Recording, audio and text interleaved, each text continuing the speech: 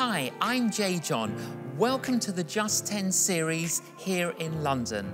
We're looking at God's 10 commandments, and we're going to focus on the fourth commandment, keep the Sabbath day holy. And the title is How to Prevent Burnout.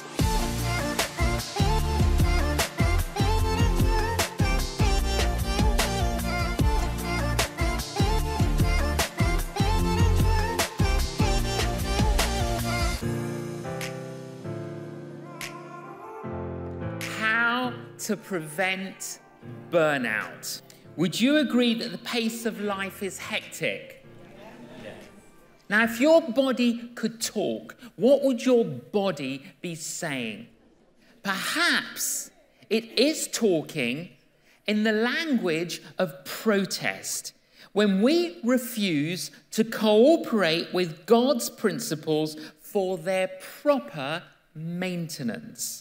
The trouble with success is that it is the same formula for having a nervous breakdown for many people. And the commandment, Exodus 20, verse 8, says this: remember to observe the Sabbath day by keeping it holy. 6 days a week are set apart for your daily duties and regular work. But the seventh day is a day of rest dedicated to the Lord your God. Like all of God's 10 commandments, the Sabbath was designed not to be a burden to us, but to be a blessing. God has arranged time to unfold in 7-day periods. And the emphasis of the fourth commandment is that our work should all be done within 6 of those days. However, the work ethic of some people does little justice to the built-in human need for a balanced life. In Japan, they have a word in their vocabulary, karoshi. And the word karoshi means death from overwork. In Japan, death from overwork accounts for 11% of Japan's death rate. You almost have to process that. That's unbelievable. You see, the pace of many people's lives is killing them. And many people are burned out. And we can burn the candle at both ends and wake up and discover that we're not that bright after all. Too many people today have got so many irons in the fire, they've actually put the fire out. And what we need to do is to take out the irons out of the fire, stoke up the fire. If we don't live by priorities, we are going to live by pressures.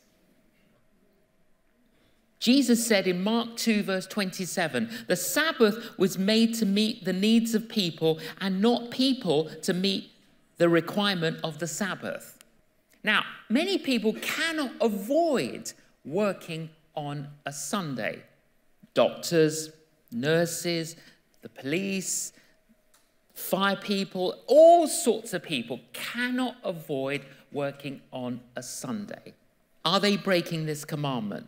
No, because the principle is that you work 6 days out of the 7, but you keep the 7th day for worship and rest.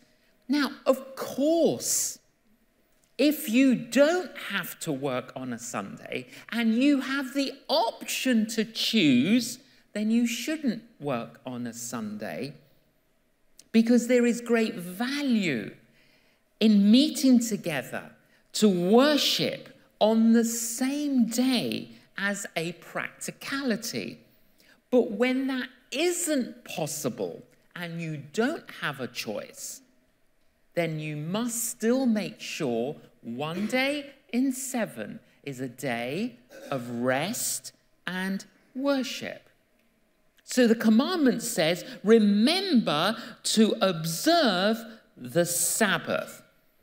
In other words, don't skip it and say, oh, I'll miss it this week. It's very interesting, isn't it? We've got 10 commandments. 10 commandments.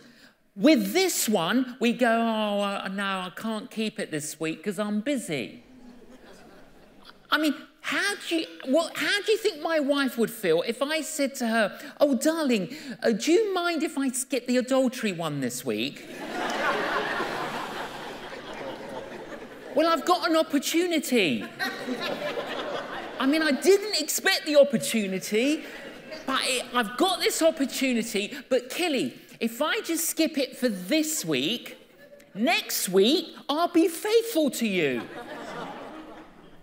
Partial faithfulness is no faithfulness at all.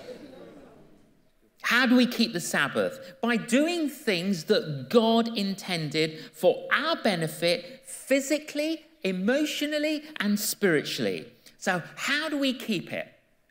3 principles. Principle 1, the Sabbath, a day to rest our body. Principle 1, a day to rest our body.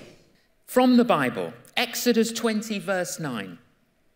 You have 6 days each week for your ordinary work, but the 7th day is a Sabbath day of rest, dedicated to the Lord your God. On that day, no one in your household may do any work. This includes you, your sons, your daughters, your male and female servants, your livestock, and any foreigners living among you.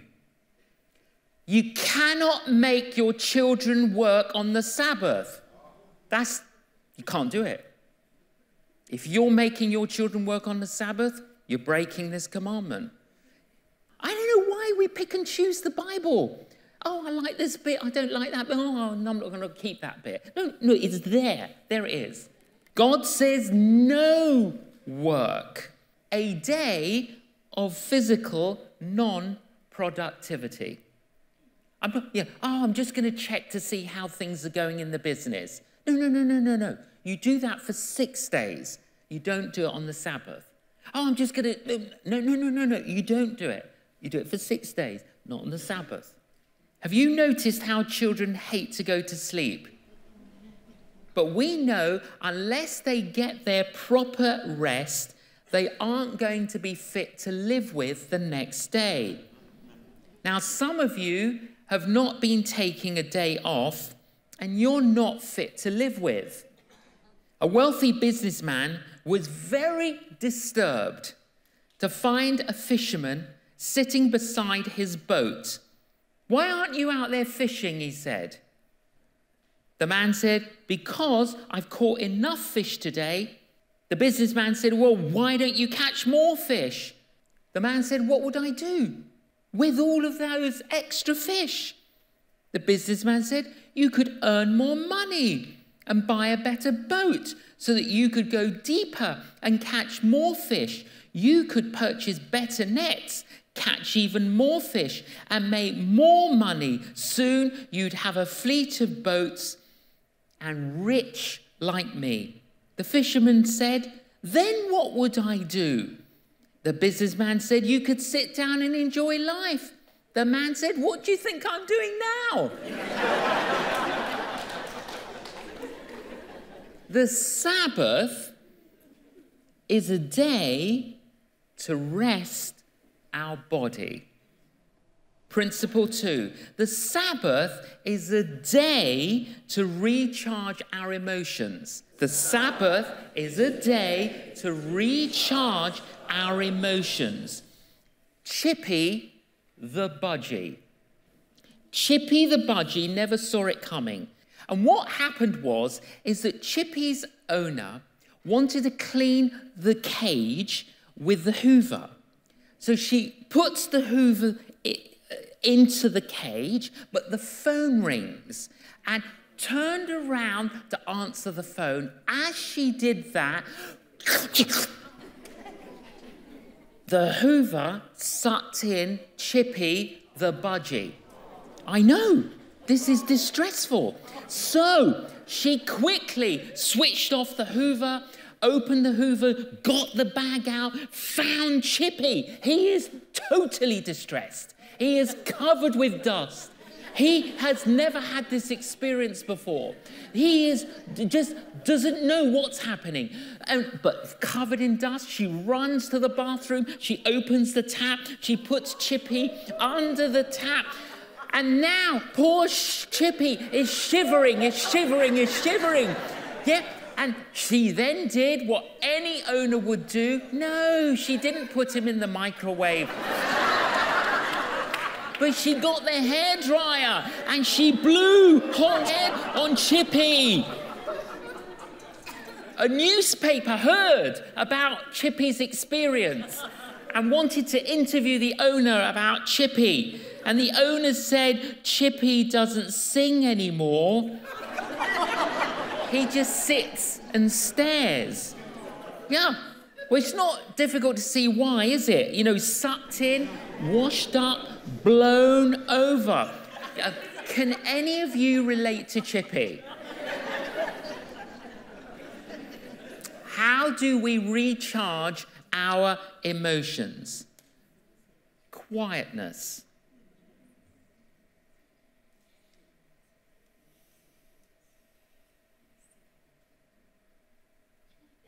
There is so much noise pollution. The psalmist, Psalm 23, he leads me beside quiet waters. He restores my soul. The Sabbath is a time when we step back to enjoy nature rather than figuring out how to change it. And it is only as we cease our restless doing that we will discover what needs to be done. Family, friends, the original Department of Health and Welfare. The most important things in life are not things, but people. And we need to spend time with our family and with our friends. It is not enough to grab a few minutes here or there. Family and friends are God's institution. Meal times are important gatherings in family life. And we should guard those gatherings against all intrusions. There is so much to be said for not answering our mobiles or texting during meal times. Other people can wait. And we need to learn to master the mobile rather than be enslaved to it. You see, technology promised us modern conveniences that would make our lives easier. But the truth is, computers, emails, mobiles have increased the pace of work rather than diminished it.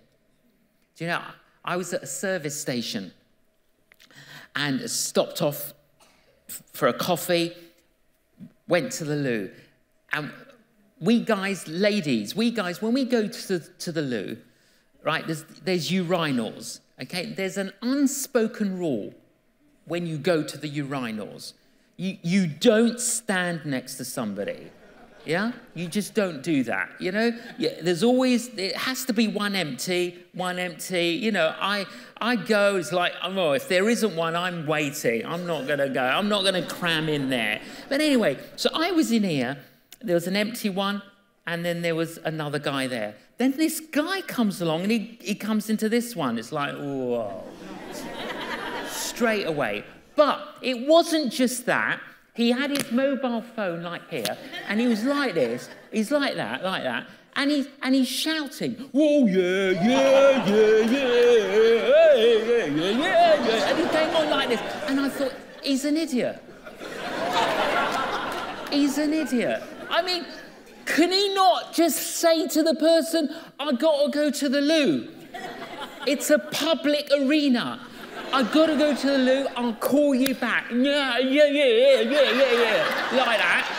So I said, Lord, I've had enough of this. Teach him a lesson. Honestly, this is true. I said, teach him a lesson. And I said it out loud. Teach him a lesson. The moment I said teach him a lesson, his mobile phone fell into the urinal. No, true. My assistant was with me. He couldn't believe it. And the thing was, it fell into the urinal. He was so shocked, he peed all over it. I turned to him, I said, that'll teach you.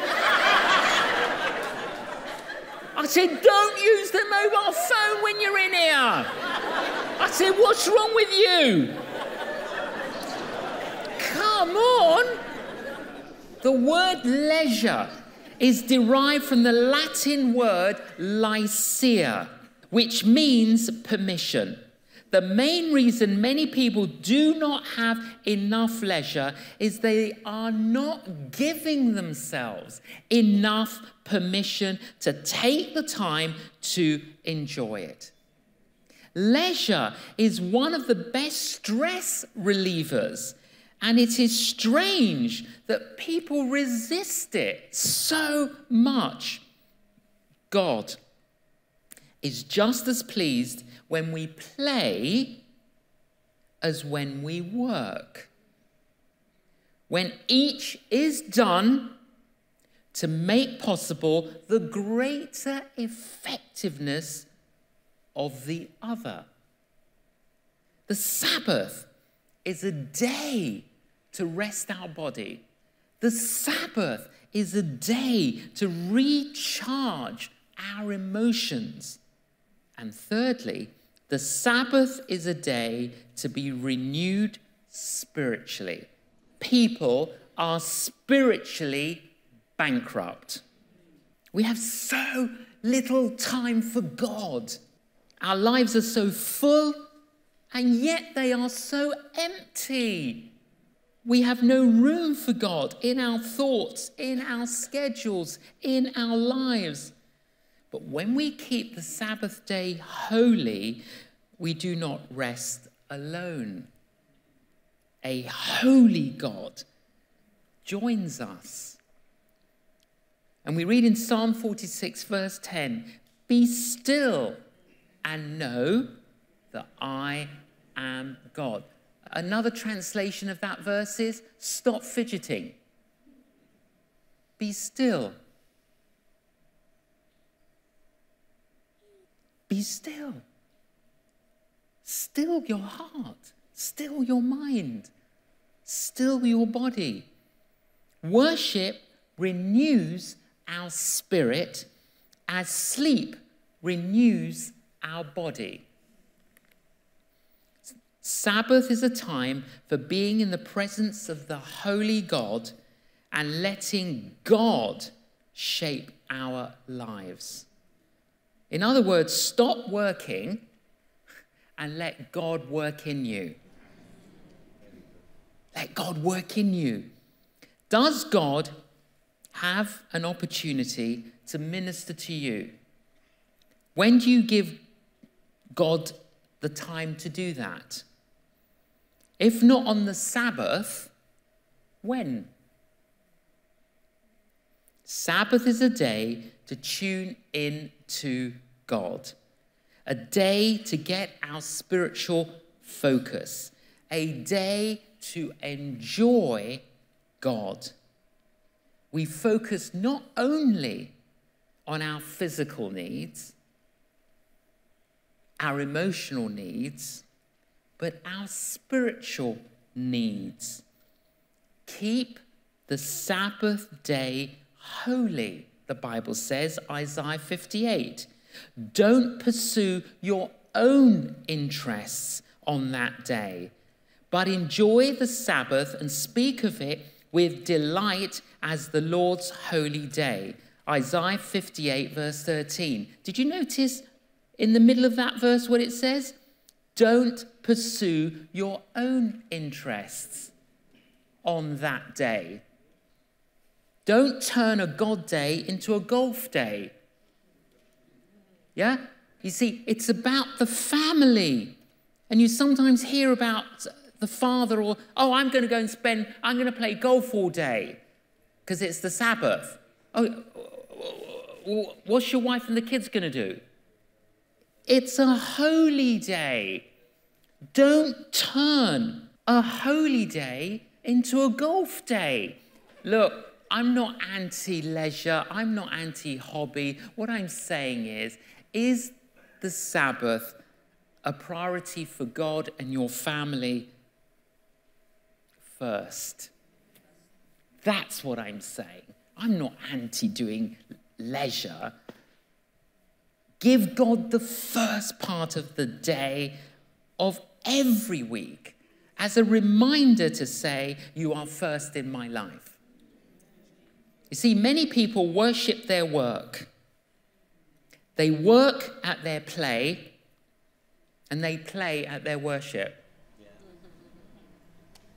Come on now. Are we taking this commandment seriously? To rest our body, to recharge our emotions, to be renewed spiritually.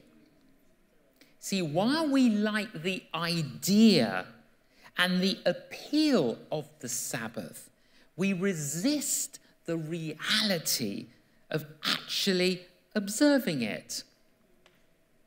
But ignoring the Sabbath carries a heavy physical, psychological, emotional, and spiritual price tag, and one that increases along with the modern pace of life. And unless we change, there will come a time when it will be too late to do so. Too late because others will have already suffered too much as a result of our obsessive haste. Times will change for the better when we change. Our rest is ultimately found in Jesus Christ. And Jesus said this, "Come to me, all of you who are weary and carry heavy burdens, and I will give you rest. Take my yoke upon you, because I am humble and gentle, and you will find rest for your souls. For my yoke fits perfectly, and the burden I give you is light." Many of us need to rest first in Jesus before we can rest on the Sabbath. Many of us need to discover peace with Jesus before we can discover peace on the Sabbath. And the good news of Christianity is that the King of Kings, the King of the entire universe, is inviting every one of us into a personal relationship with Jesus. And if we haven't yet discovered that, then my appeal to you is have peace with Christ. Discover that peace by connecting and encountering Jesus. I was not brought up as a Christian. When I was a student in London and I met a Christian, and in my first year at college, he gave me a Bible. He helped me understand the message of the Bible. And then he showed me one day in the last book of the Bible, in the book of Revelation, it has this beautiful picture of Jesus standing outside of a door of a house knocking. And it says this: if you hear the knock, open the door and I will come in and eat with you. In other words, I'll come in and fellowship with you. Fellowship with you. And I did that. I opened the door on the 9th of February, 1975, and I invited Jesus to come into my life. And I experienced his cleansing. I experienced freedom. I experienced his presence, his peace in my life. And I became his child. And I've been at peace with Jesus since that day. Since that day. I have peace with Jesus. I know Jesus. I know his presence, his peace, his power. If you don't know Jesus, open that door and let him in. If you've heard Jesus knocking on your door, why don't you open the door of your life now? I'm going to pray a prayer. Why don't you join in with me and pray this prayer and make it a reality for you, just as I did on the 9th of February, 1975. Here's the prayer. Thank you, Jesus, for knocking on my door. I open the door of my life now. I invite you in. Come in by your Holy Spirit. Come in to cleanse my life. Come in to heal my life. I am so grateful to you, Lord Jesus, for dying on the cross for me to purchase that forgiveness. May I experience it now. Fill me with your peace, your presence, and your power. I say to you, Lord Jesus, be resident in my life and be president. Thank you, Jesus, for hearing my prayer.